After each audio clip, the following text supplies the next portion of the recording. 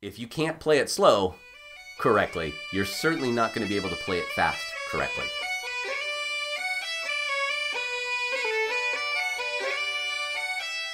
Hello, my name is Matt Willis, and in this video series we'll be discussing tips and strategies to make you a stronger and more confident piper. So today we're going to talk about structuring your practice for success. One of the biggest problems people have when they do make the time to practice is they don't go into their practice with a plan. Practice needs to be more than just a mini concert you give yourself. Your practice, when properly set up, should be about 25% warm-up, about 50% time working on your primary work set or sets, and the last 25 is your reward for having gone through the warm-up and all that work. That's where you finally get to just play music for the pure enjoyment of the music. This should be fun. The whole process, well, it should at least be rewarding if not fun. So the end part is where you get to really enjoy all the hard work you've put in. I've come up with basic templates for how to successfully practice and get the most out of it for 30-minute, 45-minute, and 60-minute practice sessions. Go into your practice with a plan and something you want to get accomplished. So that's step number one, is come up with a primary set you want to focus on for that week. Also come up with several secondary sets. And they don't have to be sets, it could be an individual tune. That's not really what matters. What matters is that you're focusing on something. Okay, you have your tunes selected, your primary work set and several other work sets. Now, I would actually recommend going through these on the practice chanter. It's one of the few times in this series we're going to talk about actually breaking out your practice chanter and giving it a whirl. But it's important here, I feel, to go through it on your practice chanter to find the spots that give you little hiccups, that give you little problems. I want you to circle those, highlight those, somehow mark those as you're playing through it on the chanter. And it's much easier on the practice chanter to do that. Stop, circle, and move on. Once you have a dozen or so of these areas circled, this is going to be the basis of a warm-up that we will use during this week to perfect the problem little hiccup spots in that set so that you can move it forward successfully. One thing I have seen from most pipers is a lack of proper warm-up before you start working on your material. From my other woodwinds that I've played, clarinet, flute, saxophone, with all of those there were specific warm-up drills that I was assigned and long tone exercises to build my tone, embouchure, endurance, all of those things. Pipers tend to just start on their work set or just playing tunes without a lot of focus on the fundamentals that we need to make music on our instrument. What I want to talk about next is gear. There is going to need to be some gear to have a truly successful practice. And one of the things you're going to need to be able to do is have a metronome in your ears while you're on the pipes. That's very difficult to do for most people. Now, for me, I often use my Tama rhythm watch right here, which is nice, on my Fishman loud box. This thing is rather pricey, but it's super loud. You can hear this over an entire pipe band, and we use it for that. But a lot of people, you can't take this readily to a park. It's not battery powered. So what else could you do? Well, almost everyone has a smartphone, and on smartphones, there are a ton of great metronome apps that you can download, some of them for free, some of them for very little, but you're going to need to be able to get them to your ears. If you have an older phone, perhaps, or maybe there's still some phones on the market with a 1/8" plug, I recommend the Shure ES215 in-ear monitors. These are about $100 on Amazon, and they're like earplugs with headphones. I use these on stage with Rathmore. They do a great job of canceling the sound. They go on, they around your ears, in your ears, make a great seal, and I can adjust the volume exactly where I need to so I can hear the click right in my ears when I'm playing. Well, I am on a modern iPhone, so that's not going to work, but Shure also makes another model of the exact same ES215 headphones. As you can see here, same ones, but they're Bluetooth. They got the whole little Bluetooth right there. It pairs up easily, works great. This runs about $150. There might be less expensive options on the market, and if you know of any, feel free to comment below with your preferred earphone. So if I'm using my loud box there, I'll just put, I just got these at Lowe's or Home Depot. You know, they were $3 for 2 pairs or something.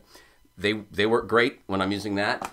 I also recommend a music stand and a pencil and sheet music for all of your primary material.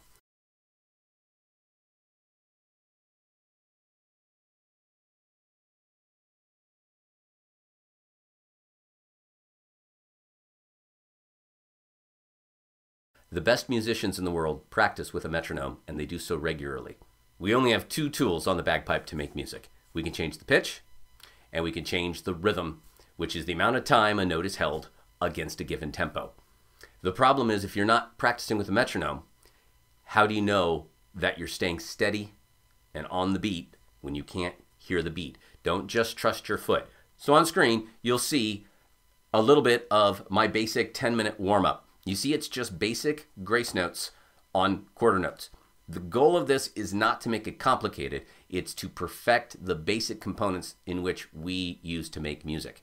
So when playing through the warm-up, I have it set for the metronome to be at 83 beats per minute.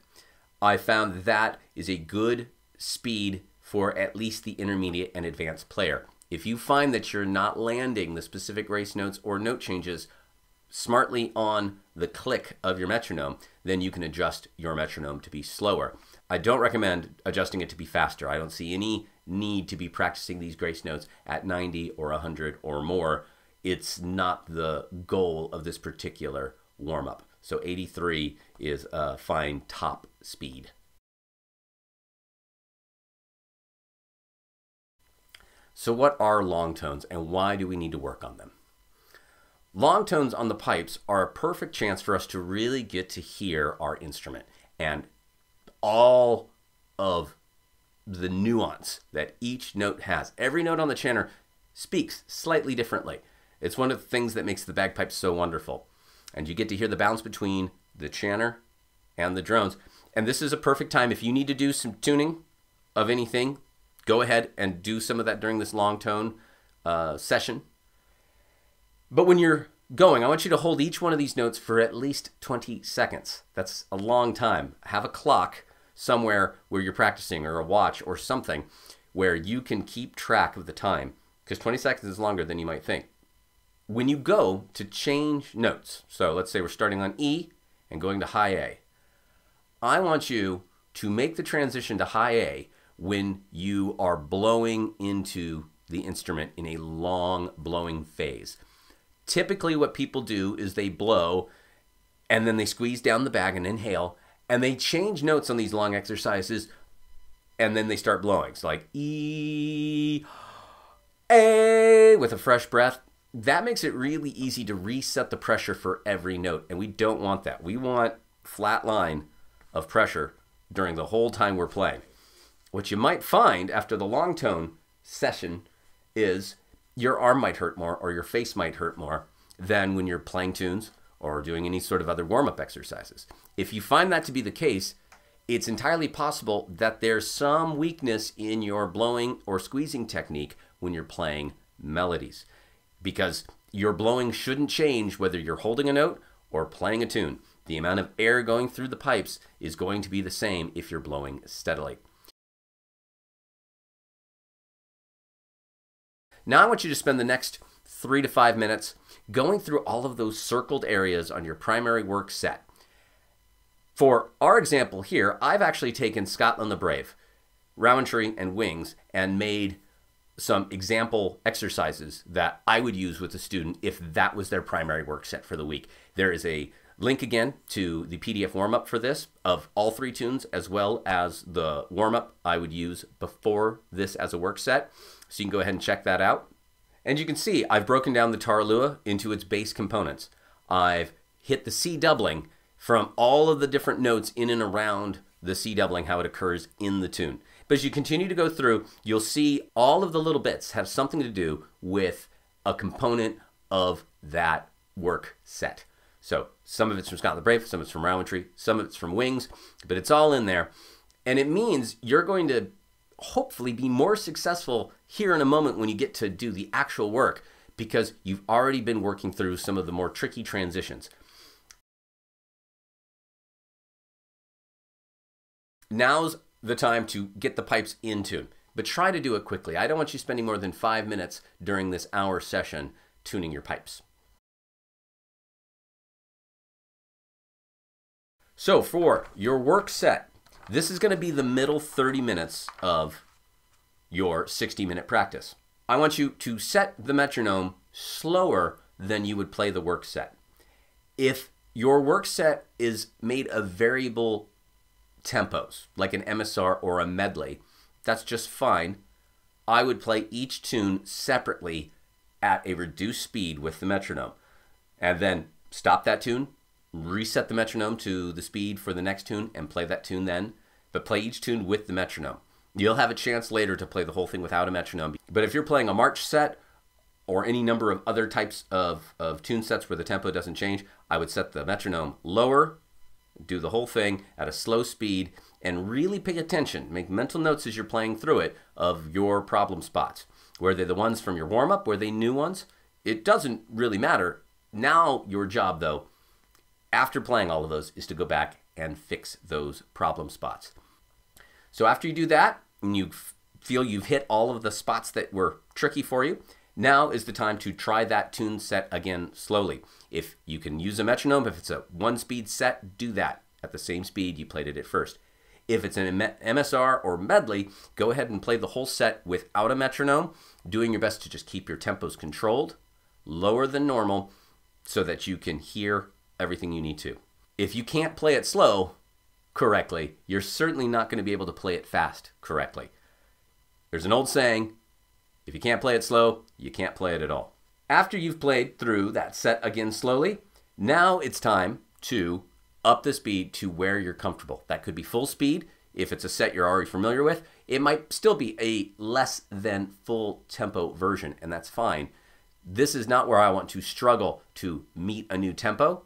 This is where I want to up the tempo from where we were, but still try to get everything right. And here is one of the big takeaways that can really speed up your learning. Record this set. Record this set. Everyone has a smartphone these days, especially if you're watching a YouTube video. If you have a smartphone, record that set. You can use the voice recorder. It doesn't have to be a video. It can just be the audio. If you have a way of setting up your phone so that you could take a video, that's even more useful, because you can see your technique. You can see if your shoulders are staying level, if your cheeks are puffing out. There's a lot of things that you can learn if you can watch it. But it's fine if you can't watch it. If it's just something to listen to, that's going to be plenty valuable as well. And then on these longer practices, I would take the time right now to listen back right then and have your sheet music ready and start circling any areas that you hear that are not going well or are not up to the level you would like them to be. There is nothing as good as hearing yourself to spot errors that you might not have otherwise found.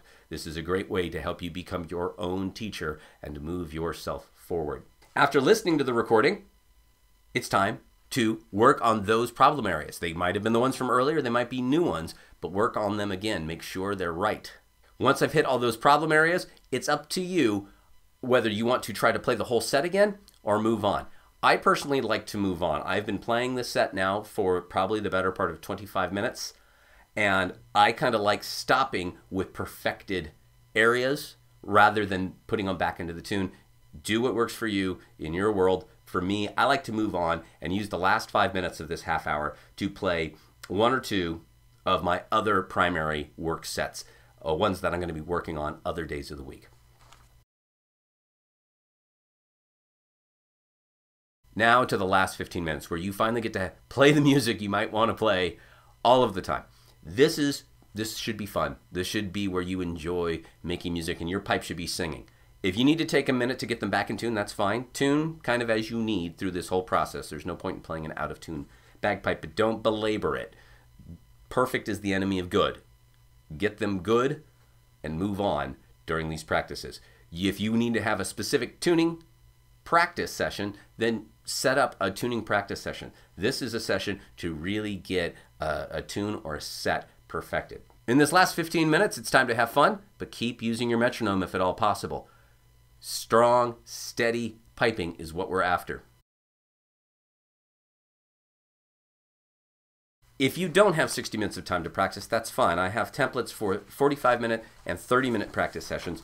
They're similar, but your warm-up time is going to be reduced. You have less time on the whole instrument. You're going to have less time on some of the work set stuff, but you're also going to have less time at the end to have fun. So they're similar. They're there for you to review. I don't feel I need to go over them here in the video. You can see how it works. What I will say, though, is for the 30 and 45-minute sets, I don't recommend listening back to the recording at that time.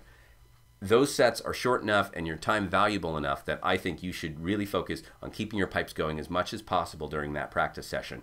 There will be a link to me actually doing a full 60-minute practice so you can see the process if you're masochistic enough to want to watch me practice for 60 minutes. There will be a video to that, assuming YouTube lets me upload a 60-minute video. I also recommend that you make a list of all the tunes in your current working repertoire. And on mine, I have, my Rathmore category, I have my pipe band category, and I have my own personal tunes that I'm working on right now. Now, this is certainly not an exhaustive list of every tune I know, but of the ones I'm currently working on and want to get better. The repertoire day. If you find yourself having 5, 6, or 7 days a week to practice, well, good job. That's going to really help you make the kind of progress on the pipes that I know you're looking for if you're watching a series like this. But you're not going to want every day to be a hard-working day where you focus on a given set more than another. You're going to have some days where you try to play through as much of the material you have in your working repertoire as possible. And that's where that list I made came in, and you should make a similar list for yourself. As you play through all of the tunes on this repertoire day, make sure you have a pencil ready and start tally marking your tune sets. This will help make sure that you don't favor one set more than another or find yourself not playing something. No sets left behind. Unless you don't want to play it anymore. There could be a time where you're done with a set, move it out, don't play it anymore. Replace it with something else. But if it's a set or a tune that you know you like to play, then you're going to need to make sure you're playing it and playing it regularly on the pipes. So tally marking after each one of the steps I'm about to discuss is important to keep track of where you're at. So on the repertoire day, I do an easy 5-minute warm-up, which is about 2.5 minutes of finger drills and then about 3-ish minutes of long tones. Just every practice session should have long tones, every one of them.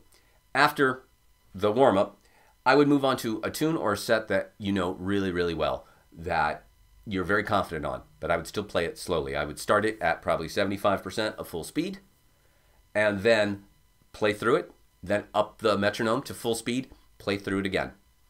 After that, your pipe should be basically going. You should have been playing for 10-ish or so minutes. Should be pretty stable. Might still be moving a little bit, but it should be pretty stable. Spend a minute or two getting it in tune. Then move on to, I would say, about 2 more tunes or sets that you know well and get them on the pipes. Play them at 75-80% of speed, play it again at full speed, move on to the next set. After that, I would move on to the work set, the primary one you've been doing at your other practices during the week. Play it again at 75% of full speed and then again at full speed. And then after that, I would move on to the other work sets you have. Set 2, moderate speed, full speed. Set 3, moderate speed, full speed. If you have a set 4, a great time for set 4, moderate speed, full speed. And then after that, continue working through the tunes in your repertoire. But like the other practices, I would spend the last portion playing what you want, enjoying your time. Still mark them off on the sheet. You're welcome to be marking off any tunes from the sheet through all of the practices you have that week. It doesn't just have to be on repertoire day if you really want to keep track of what you're playing and what you're not.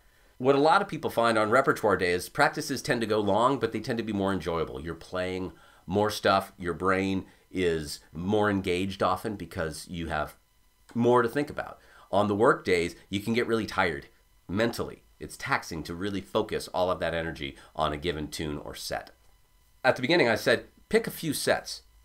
I'm going to put up a rotation on the screen here and show you a few different ways we can structure the sets that we're learning, whether it's 3 days a week, 4 days, 5 days, 6, or even 7. And you can see, let's look at the 6-day-a-week one.